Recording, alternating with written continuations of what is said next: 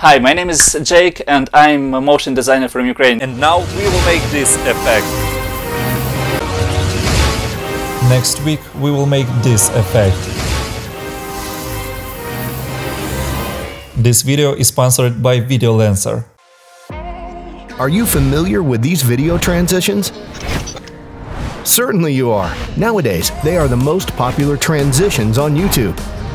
Video Lancer motion designer who developed them have created more than 3,000 of such handy seamless transitions for After Effects as well as for Premiere Pro.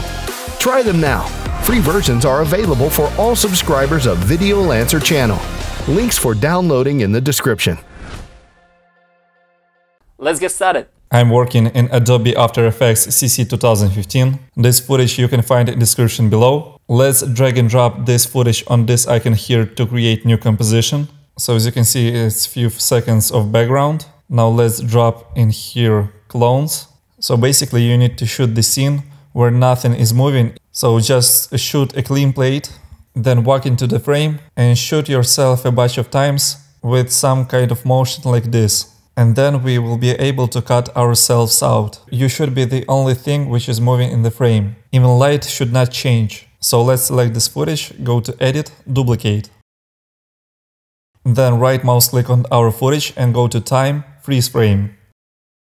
So now we would have this clean background. Let's shut these for now. Let's also press Return on keyboard to rename it. Let's call it BG. And you can shut this layer off. Now let's go to Effects and Presets. Type here Difference Matte and then drag and drop on our clone's footage. In Difference layer, let's set it to BG. So basically plugin is looking what is different between background and our footage. So now we can change meshing tolerance to see ourselves better. And then let's apply effect called Matte Choker. So as you can see now keying works fine. Let's use this mask tool here and cut out our shadow.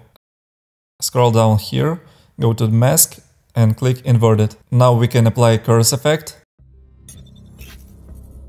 Just drag and drop and let's make some color correction to match scene better. Press S on keyboard to change scale and move it over here. Also we can rotate it. Press R on keyboard to rotate and you can adjust settings to get result which you like. So it looks good to me. Let's move it over here and now go to Layer, New Adjustment Layer. Let's apply Curse effect and let's make overall color correction. Go to red channel and make this curve. Then green channel, let's bring it down. And blue channel also, let's make it warmer. It will look better with our lasso effect. Maybe let's add a bit of contrast in RGB channel. Then let's go to Layer, New Solid. Let's call it Saber because this plugin we will use. This is free plugin from videocopilot.net. Link to it will be in description below. Let's drag and drop on our layer. So let's apply some changes. Let's change core size to 1. For now select this Saber layer, press T on keyboard and set opacity to 0. It will allow to select our layer and draw a mask on top while we see what is going on in background. So select this pen tool here and let's find the moment where I cut myself with the lasso. Just draw a line like this. Let's also add a few points.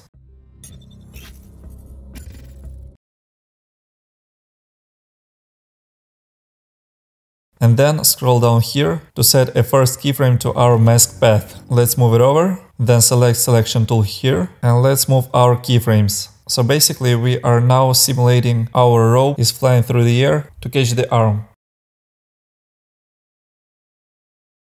So let's move it over in time and also make few changes here. So you can experiment with this to get result which you like. Then let's scroll down here, press T on keyboard to see our opacity. Let's set it to 100. And now we can go to customize core. Core type, let's set it to layer mask and layer itself, let's set it to add. Now we can view our animation and make adjustments which you need. I think it looks good. Let's also add secondary motion here. Just select these points.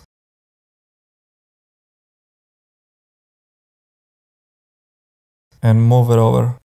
Then select this keyframe, copy and paste here. Ctrl C to copy and Ctrl V to paste. Now let's select this clone's footage, press P on keyboard and set a keyframe right here. Then move it over about here and let's move position here. And the last keyframe, let's also move it over. So basically we're simulating some movement, like we are flying in the air. Then also let's move our mask to follow our position. Now let's change color to more orange look. Let's also change star size to 7. It will give some perspective to our rope, like we are far away from guy which we capture. And end size, let's set it to 145. In effects and presets, let's type fast blur. Drag and drop here. And let's set it to 2. So line would be not so perfect at the edges. You can also apply turbulence displays. I think amount -35 and size 2 looks good. As you can see, we give some imperfections, so it would look more realistic. Just duplicate a bunch of times our clones and you'll get much more interesting look. Let's also drag and drop our composition to create new composition on this icon here. Let's call it final. Change size to about 106. Press P on keyboard to see position. Then hold Alt key on keyboard and left mouse click on this stopwatch. Now you can write expression. Let's type in wiggle, open bracket, 1,35, close bracket. It will create some camera movement.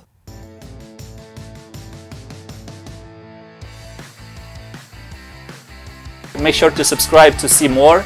Thanks for watching, guys. See you next time.